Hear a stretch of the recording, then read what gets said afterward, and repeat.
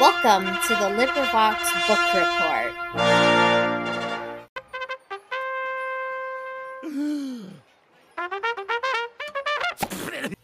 Sorry Not Sorry, Dreams, Mistakes, and Growing Up by Naya Rivera is Naya Rivera's autobiography.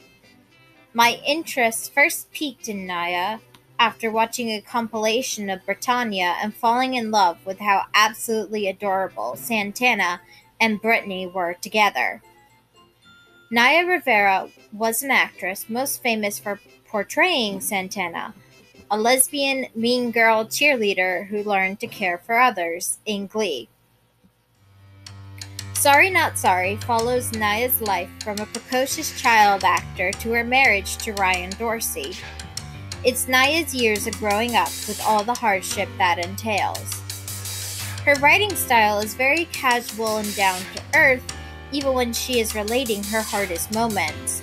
I highly recommend the book, but it should come with a few content warnings for abortion, drug abuse, death, and eating disorders. The frank nature of Naya's writings may make some people uncomfortable when she starts talking about heavy topics. What was charming and endearing for talks of childhood stardom and messy relationships come across as flippant when the intention is turned to darker subjects, at least at first.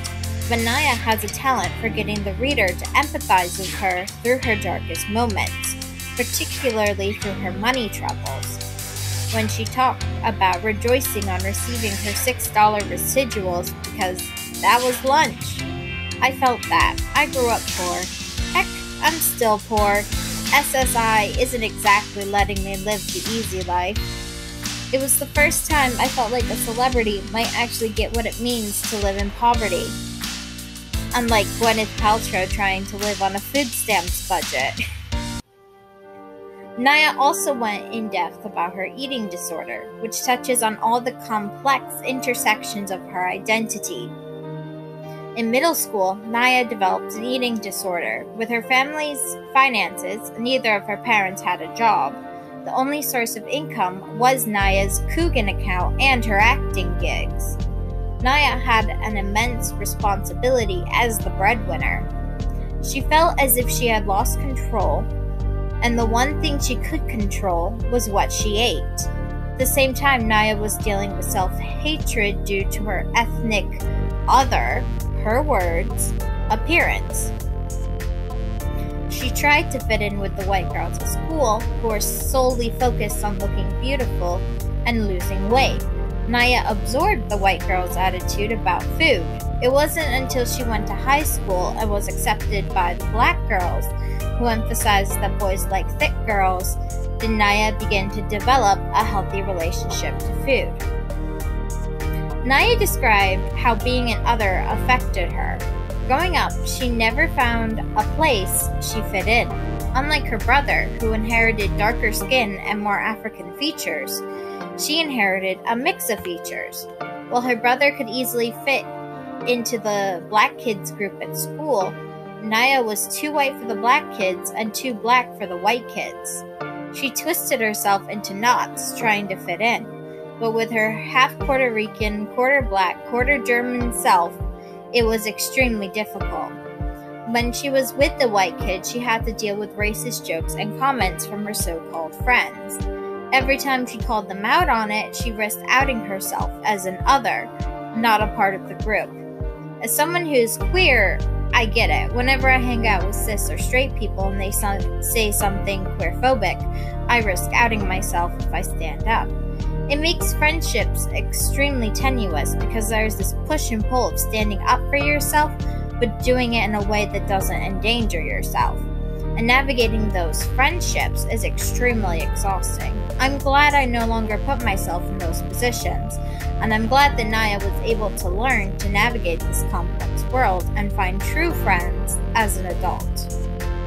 Another moving portion of the book was when Naya talked about her abortion.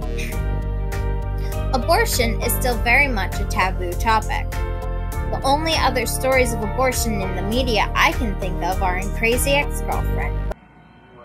Sure you want another baby? There are options, you know. We just, mention it to Father Brock. He won't kill God. Stop, I'm a married mother of two. Okay, those options are for teenagers the month after winter formal. BoJack Horseman and sex education.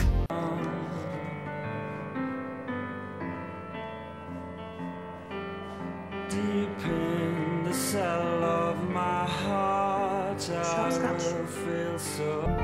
Oftentimes, the pro-choice side of things whoopify people who choose to get an abortion and paints them as tragic victims, while the pro-life side makes them out to be reprehensible monsters who committed murder. Heck, just look at what's going on in Texas right now. But this was an actual person's experience with abortion in all its complexity.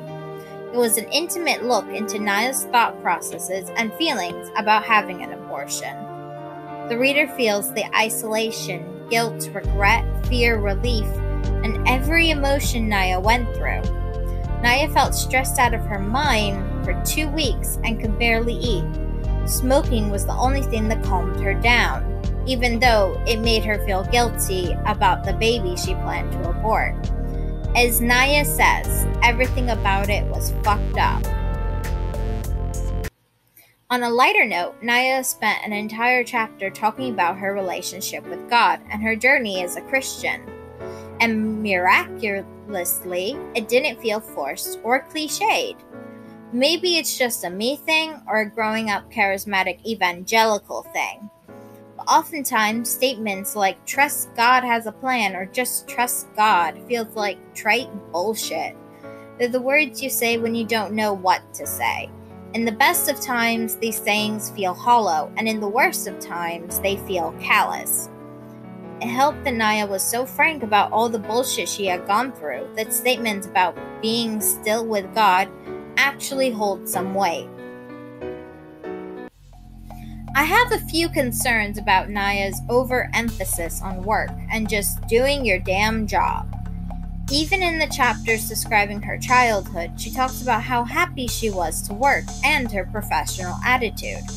She tells of one time where she had a 103-degree fever and she insisted on going into film that day and nailing it.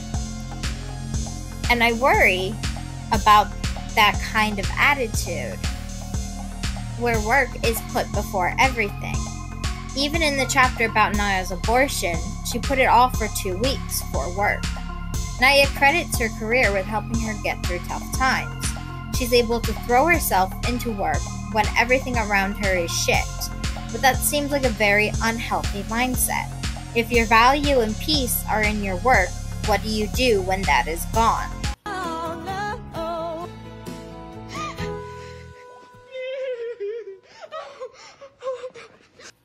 This isn't a hypothetical for me.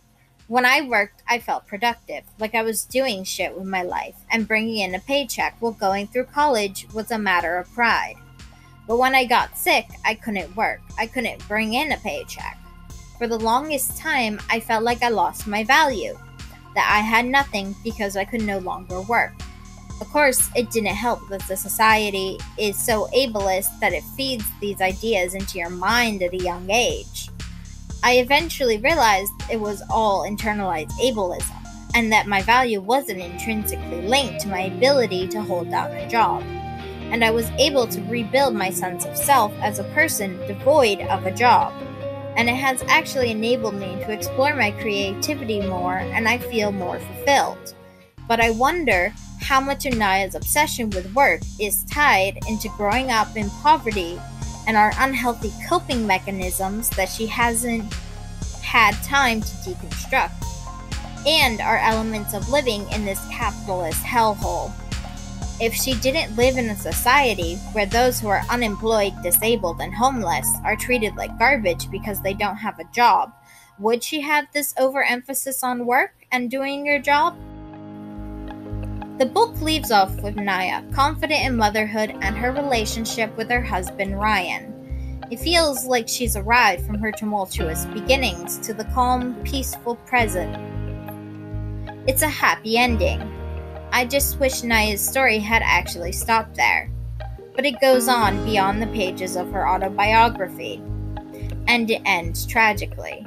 Naya went out on a pontoon boat with her son, and a current snatched the boat away and Naya drowned. She was 33.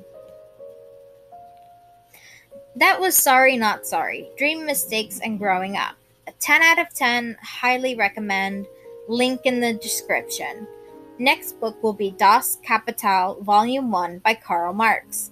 Happy listening! Well, I was stuck in bed, and you were stuck here with me. But now you may go and live your lives. Go, be cute, keep gay, be crime. Bye! Julie, do the thing. Don't freak out. It's not